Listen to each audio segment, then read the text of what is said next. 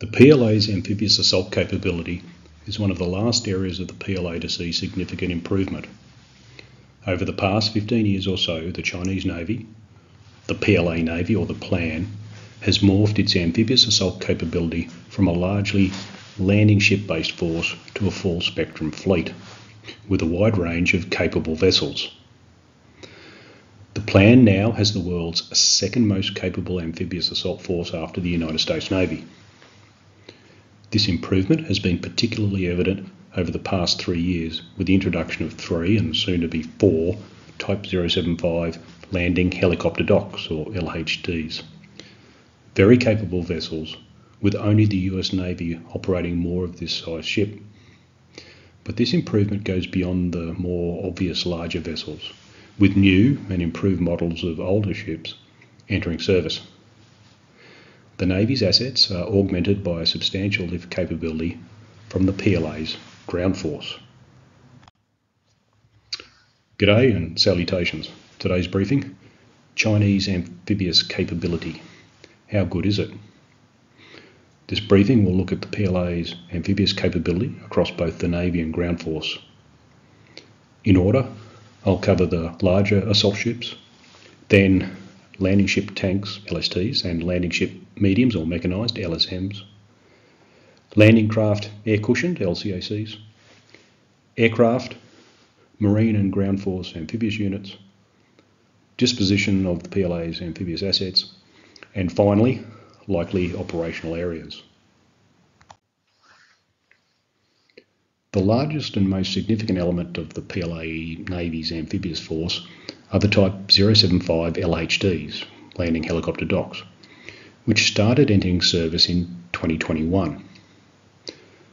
With a length of 232 metres and a displacement of 36,000 tonnes according to Chinese sources, these are very capable ships, capable of launching LCACs and troop lift helicopters. These vessels are the most capable assault ships outside of the US Navy's LHAs. The Type 075's primary role is to support the PLA Navy Marines, at least in the initial phase of an amphibious operation, as the ground force amphibious combined armed brigades have dedicated landing ships to support their role against Taiwan. Importantly for the PLA, it provides for the first time a substantial airlift capability from the sea. The full-length flight deck offers 7 takeoff and landing positions, with 6 on the port side, simultaneously accommodating the Z-8 helicopters, the largest and at this stage most numerous helicopter on the vessel. The aft lift, which can accommodate 2 Z-8s, connects to a good-size hangar, which together with a large flight deck should provide space for around 30 helicopters. During an amphibious assault, the larger and heavier equipment will be carried by 2 Type 726 LCACs, or the new LCUs, landing craft utilities. Additionally, the ZBD family of amphibious armoured fighting vehicles can swim ashore. The 075s can carry approximately 60 armoured fighting vehicles and approximately 800 troops. The 4th of the class has recently been launched. Depending on if and when the Type 076 is built, we could see more of the Type 075, and soon. Supporting the 075s are the Type 071 LPDs or landing pad docks. In service since 2007, they represent both a significant augmentation to the Type 075s and an independent amphibious capability. While they can carry helicopters, the 071's focus is on delivering vehicles and heavier equipment ashore via its LCACs. The Type 071 feature a vehicle deck which can accommodate around 65 armoured fighting vehicles, a well deck holding 4 LCACs, a landing deck and hangar with 4 Z-8 helicopters, and can carry approximately 900 troops. The 071 and 075 form a useful combination, together utilising LCACs to bring armoured vehicles and heavy equipment ashore, and Z-8 helicopters for quick logistic support, with both assets being able to cross-deck from both vessels. In addition to amphibious assaults, the Type 071 had been seen supporting humanitarian assistance and disaster response missions. Its production has ended, although it could be restarted. An important supplement to the Type 075s and 071s, and an independent capability in its own right, are the ocean-going Type 072 family of LSTs, or landing ship tanks. They provide a significant lift capability, especially for vehicles that can swim ashore or where the assault area is suitable for LSTs to beach. The Type 072s have been in service with China since 1978, with the newest version, the Type 072 Alpha, introduced in the early 2000s. The Type 072 Alpha incorporates a well deck and can accommodate the Type 724 air cushion landing craft. It also features a helipad, but no hangar. It can carry tanks and other armoured fighting vehicles, landing craft, around 250 troops, or a payload of up to 500 tonnes. Supplementing the LSTs are the landing ship mediums or mechanised LSMs, the largest of which is the Type 073 family, with the latest version, the 073 Alpha, entering service in 2000. Able to operate independently or supporting larger vessels, they are particularly important for operations against Taiwan and in the South China Sea. The landing ships have the capability to carry up to 5 main battle tanks, 10 of the ZBD family of armoured fighting vehicles, or a payload of up to 250 tonnes. The other main LSM of the PLAN is the Type 074 family. The first Type 074s entered service in the mid-1990s, with the latest version, the 074 Alpha, entering service around 2014.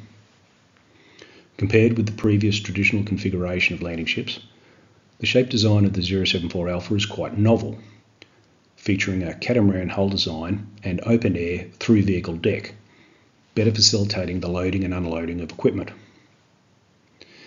It has a focus on vehicle transportation rather than troop transport. With a fully loaded displacement of 800 tonnes, it can carry up to 150 tonnes, including 4 ZDQ-15 tanks or 6 armoured fighting vehicles. Complementing the Navy's amphibious capability are the Ground Forces LSMs, the most numerous of which is the Type 271 family, of which there are around 200 in service. With a more traditional layout than the Navy's Type 074 Alphas, they also have a payload of 150 tonnes, which can include 200 troops, 3 main battle tanks, or 6 armoured fighting vehicles. The PLAN has also invested in air cushion vehicles, or hovercraft. A significant discrete amphibious capability in the plan are the Type 728 LCACs, also known as a Zubur. The largest LCACs in military service, the plan is the largest operator of these craft. Able to carry large payloads over reasonable distances at high speed, they represent a significant operational military threat close to China, in particular in a Taiwan or South China Sea scenario. What makes the Type 728 significant is its range payload performance, able to deliver a 150 tonne payload at a sustained speed of 55 knots over a range of 260 nautical miles or 480 kilometres. Possible loadouts include 4 ZDQ-15 light tanks or up to 6 of the ZBD family. The most prominent of the plan's LCACs are the Type 726, which are seen operating from the Type 075 LHDs and 071 LPDs.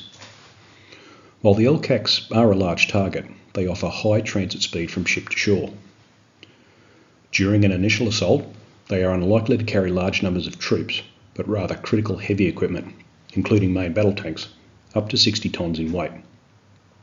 The LCACs won't bring large numbers of troops ashore until the beachhead is better secured. The final LCAC in service with the plan is the Type 724. A small craft, it has been in limited service for many years. Although not a significant capability, it does provide fast delivery of a section of 10 troops at a speed of around 40 knots or 75 kilometres per hour. Another capability for ship-to-shore transport is a new landing craft utility LCU, which has recently been identified. These have good transit speed and carry around the same sized payload as the Type 726 LCACs, but not as much by weight. Each 726 can be replaced by 2 of the new LCUs. Moving to aircraft, the Z-8 helicopter is the primary aircraft asset currently employed by the PLA Amphibious Forces. While it can transport up to 27 troops, its main role during the initial phase of an amphibious operation will be to deliver around 10 to 15 troops and then move heavier equipment and logistics support ashore quickly. Gradually adding to these is the Z-20. Smaller than the Z-8, the Z-20 will likely become the primary troop assault helicopter, with the Z-8s then dedicated to transporting larger crew serve weapons and air-delivered logistics support and resupply. It is likely the amphibious force will also employ vertical takeoff UAVs. Ideal for intelligence, surveillance and reconnaissance ISR roles, they are expendable and require a smaller deck footprint than traditional helicopters. The ships may also make use of the Ground Force Z-10 attack helicopters until the PLA Navy Marine Corps introduces its own attack helicopters. With this in mind, a nominal air wing of a Type 075 might include 30 helicopters, consisting of 6 reconnaissance UAVs, 6 attack helicopters, and 18 transport helicopters, mixed between the Z-8 medium lift and Z-20 tactical lift helicopters. So what troops are available for these ships and aircraft to deploy during an amphibious assault? Well, initial landings are likely to be conducted by elements of the Marine Brigades, of which there are 6. 2 in Northern Theatre Command, with a focus on operations on the Korean Peninsula. 2 in the Eastern Theatre Command, with a focus on operations against Taiwan. And 2 in the Southern Theatre Command, with a focus on the South China Sea, but also Taiwan. There is also a Special Operations Force Brigade in Sanya. The ground force also has an equally large amphibious capability, though designed for more difficult operations, through its 6 combined arms amphibious brigades, 4 of which are located in Eastern Theatre Command, 2 as part of the 72nd Group Army and 2 in the 73rd Group Army, and 2 in the Southern Theatre Command, both part of the 74th Group Army. The disposition of the PLA's major amphibious vessels mirrors, of course, the location of these amphibious units.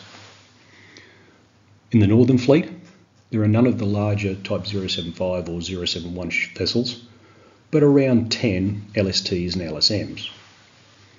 In Eastern Theatre Command, at this stage, 2 of the Type 075s and 3 Type 071s, and around 22 LSTs and LSMs, together with 2 Type 728 LCACs.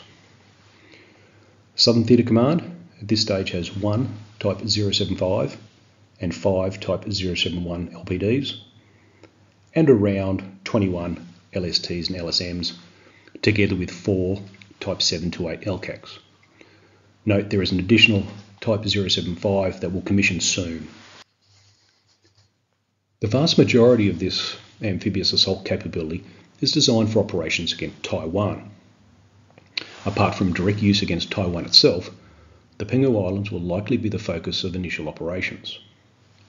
Located approximately 50 kilometres from Taiwan and 130 kilometres from the Fujian coast, the Penghus would need to be neutralised before any serious attempt could be made against Taiwan itself. While not critical for operations against Taiwan proper, the Pratas Islands would be another likely target. Located around 260 kilometres south of Shantou and Guangdong, marine units rather than ground force elements are likely to be employed here. In terms of the South China Sea, the amphibious forces might be employed in defensive operations in the Pratas Islands. As for use in the Pratas Islands, and in particular Penghu Island, occupied by Taiwan, again it is more likely Marines would be employed rather than ground force amphibious units, given likely opposition. In summary, the PLA Navy and Ground Force continue to develop and improve their amphibious assault capabilities, with new and increasing numbers of existing vessels and formations. As with other assessments on how the PLA might fare in a peer or near-peer conflict, we have little to go on. What is certain is that amphibious assaults are very demanding and complex operations, and even more so if these operations are opposed landings. What we can say is that the PLA has made substantial investment in improving this capability, and we should expect this trend to continue for some time. That concludes today's briefing. Thank you for watching. Happy to take suggestions for future briefings from subscribers, so please subscribe, like and share. Until next time, Vale de Cero.